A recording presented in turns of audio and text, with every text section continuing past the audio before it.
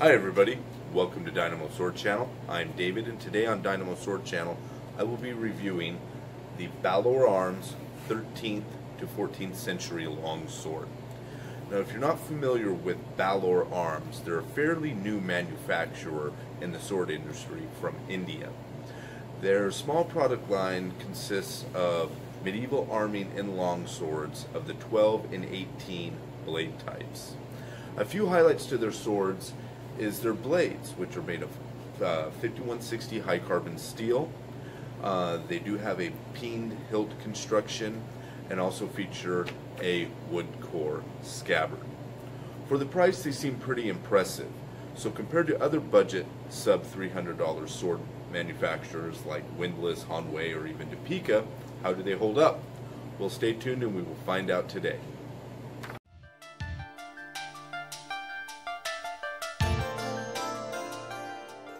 The Balaur Arms 13th to 14th century longsword is what would be described as a Type 12A in the oakshott typology. A Type 12A is a subtype of the Type 12 blade type that seems to have been developed in the early 13th century. The Type 12A is a special sword as it was the first type of two-handed longsword, or more specifically war sword, to be used in medieval Europe. Now, you may be asking, what is a war sword compared to a longsword? Well, technically they're about the same, though what sets them apart is a war sword is more of a description for a hand and a half or two-handed sword that would set more into the group 1 of oakshott's typology, consisting of cut-focused lenticular cross-section blades. It's nothing really to get stuck on, but it is a more simpler way to describe an earlier period longsword. The Type 12A was developed as a sword to be used with two hands, allowing more leverage and reach to be given to the wielder. This proved beneficial to the man-at-arms on foot, as it allowed not only reach to a man on horseback, but also powerful two-handed cuts and thrusts to those on field. It seems the war sword types were developed in Germany, but quickly gained popularity throughout Europe, and even were seen during the Crusades in the Middle East. The Type 12A, much like its core type, the 12, had a very versatile blade profile. It was broad and fuller to benefit devastating cuts, but also featured a more tapering blade profile, allowing for very effective thrusting capability. Now, it doesn't have the cross sections and finer acute points of later period blades, though this was clearly the design that set the foundation for the future development of those later period cut and thrust long swords. Now, this Balaur Arms sword is a fine representation of a typical Type 12A war sword of the 13th to 14th centuries, as its name suggests, featuring the simpler cruciform hilt popular at the time. It features a blade true to the type with its long, fuller, and broad, acutely tapering profiled blade. The grip is of adequate length for the type as well, neither being too long or too short. The polish of the blade and guard and pommel is a nice satin, and the blade is properly peened to the tang. So next, we'll take some full looks at the full statistics of the sword.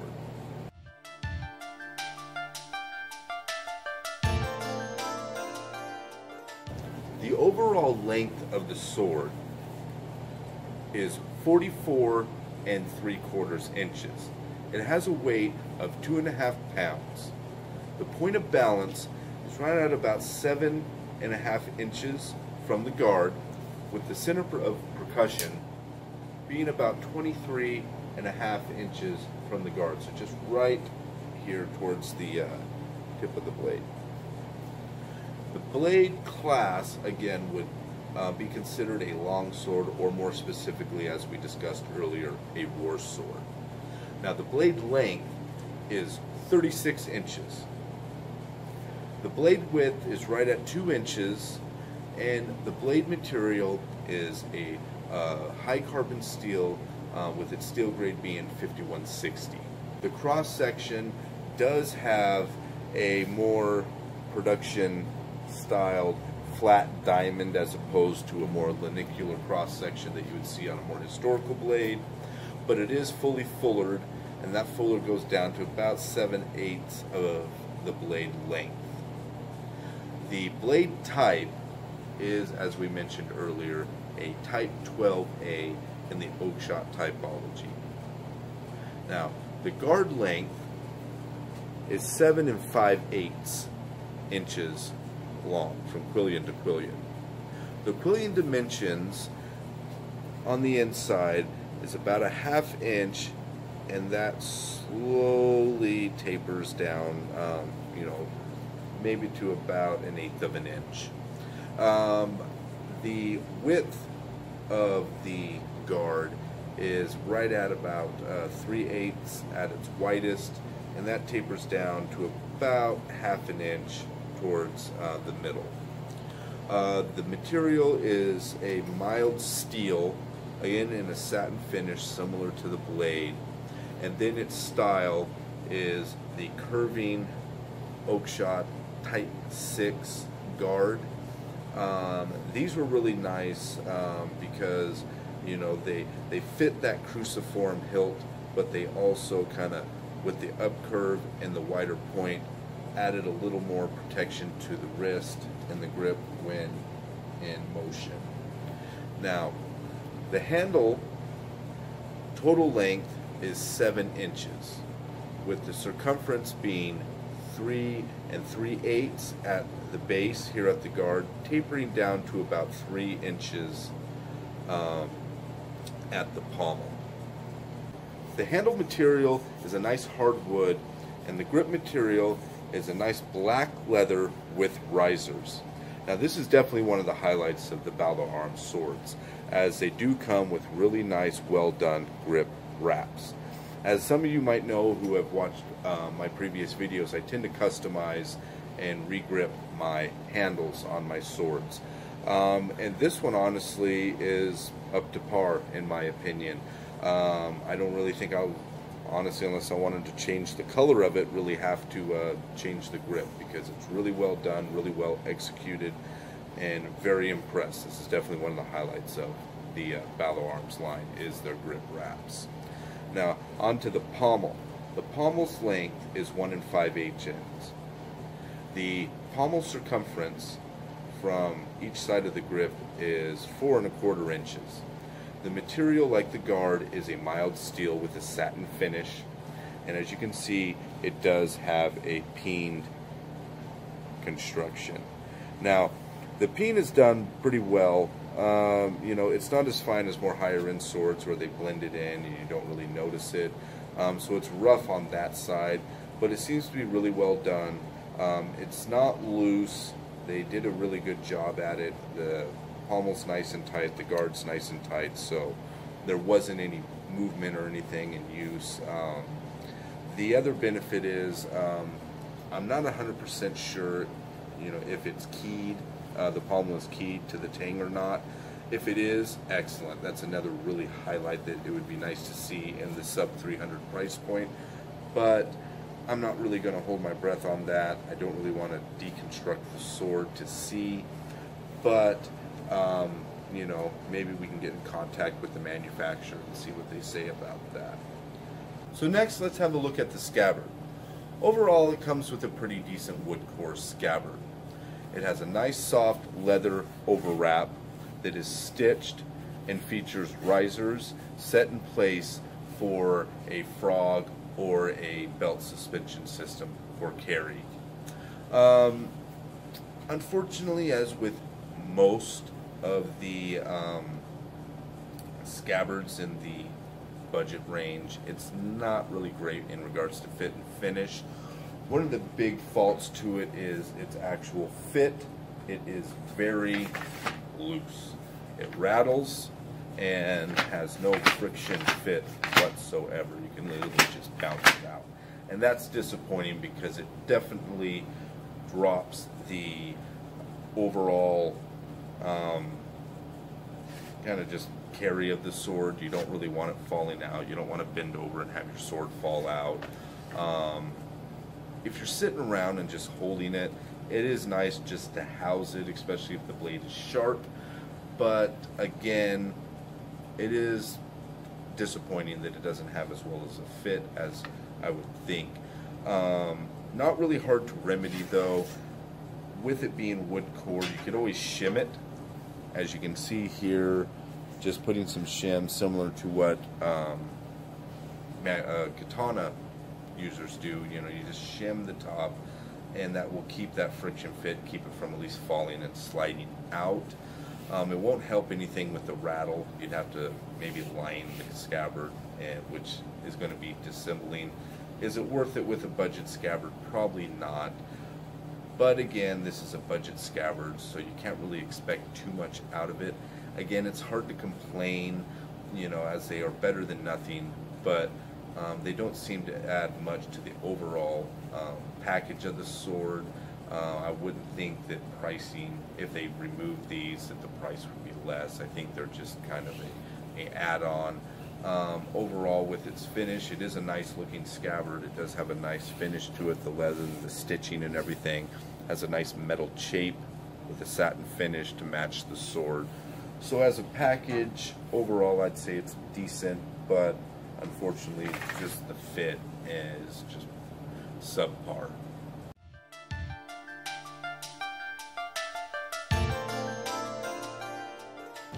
So in conclusion, what do I think of this sword and its manufacture? Honestly, I was pleasantly surprised by Balaur Arms. The attention to detail and general fit and finish for the price point was actually quite good. I mean, for only $200, you're getting a pretty accurate replica of a sword of decent weight and proportions to a historical original.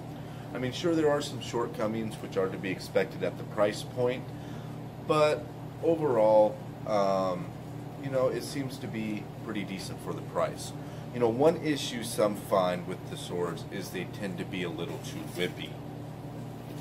Now, every sword with moderate distal taper will have some amount of flex or whip to it, you know, especially those with flatter cross sections. But as some have discussed online, many of the Balaur Arms swords did have issues with over flexibility as well as twists or bends in the blade. Now, these are normally manufacturing issues, forging issues, and it's just run-of-the-mill for general production. And, you know, they're not exclusive. It's not like any other vendor doesn't have these issues either, even in the higher ends when it comes to mass production. One benefit, though, is the vendor of Balaur Arms, Cult of Athena, noticed this and placed much of the stock on a second quality listing for those such swords having blade defects. So they were offered for, I think, $100, and you know, they were still considered functional. The heat treatment things were good, but overall just a few slight bends, twists, and then sometimes the over flexibility was an issue. Now with mine, it does have movement to it, but it is nowhere. I mean, I've literally seen people take these swords and really just almost bend them when they swing them. Mine does have flexibility. You know, it doesn't have really any sag to the blade itself when you're in movement. But yeah, overall, it is flexible. Is it overly flexible? I wouldn't say it is. I've owned Hanwei Tinker models that had way more whippiness and blade flexibility to it. And that brings another issue with the 5160 steel. Perhaps when it is set with such a distal taper, for example, like these Balaur Arms and Hanwei Tinker swords are, perhaps they're just getting a little too thin, and that just makes them whip. It's hard to say. Now, a few other issues that I noticed that are not necessarily detrimental to the form or function of the sword were stains on the bladed hilt. Now, these seem to be from whatever packing oils they use for the swords, and when they're shipped, and when it dries, it actually becomes quite sticky and stains the sword, the metal parts. With that, I don't know. It kind of depends on, I guess, how soon your sword ships out, how long it's been in stock at the vendor, obviously climate control of their warehouse and things like that. It seems like perhaps, you know, a suggestion could be given to the manufacturer to, you know, grease or oil their blades in something different, because it is a little unfortunate. I mean, it wasn't hard to remedy. A little, I use Flitz metal polish on all my swords. It's my preferred product, and it cleaned it up pretty well. Some of the more stickier spots, I did have to take some, high grit paper and kind of work it off. But for the most part, it wasn't a really big issue. The grip, as I mentioned, which is very impressive, wrapped really well, did have a few little flaws too. I've read this online too, that the grips tend to have excess glue, to where they just didn't, it seems like they were a little sloppy in regards to the finish and didn't really clean up the glue. So you'd have excess glue, sitting out of the seams or, around the guard or pommel. Mine had that as well. Whatever glue they use is a kind of more rubber soluble epoxy, so it was easy to clean up, just kind of pick and peel off. It didn't actually stick to the metal or stain the metal, which was nice. But again, it was just one of those issues that in regards to fit and finish, you kind of don't like to see at any price point, but again, not something that really is detrimental to the actual function of the sword. As far as my thoughts on Balaur Arms as a manufacturer, I'm very happy to see another sub $300 manufacturer of medieval European swords. And they do seem to be getting better as time goes on, and they start adding these little upgrades I've seen to their product line as new stock comes in. They also upgraded their steel grade. They went from EN 45 up to 5160, which is a nice improvement, as well as just the general finish and profile geometry of the blades. A few of those is, just weight, distal taper, and things like that really have improved in the time that I've seen them introduced to the sword market by Cult of Athena, and to now with the more recent stock models. Now, one kind of minor issue is that their product list is relatively small. They don't have a lot of swords available or variety of swords available. That's just part of being new, I guess, but I would definitely like to see more types, blade types, or just swords in general from them. They seem to be a very good manufacturer, and I would definitely like to see more swords from them. As of now, their product line consists of this Type 12A longsword. They also have a variant of this one with a different guard called the 14th century longsword, but it does have the same pommel and blade.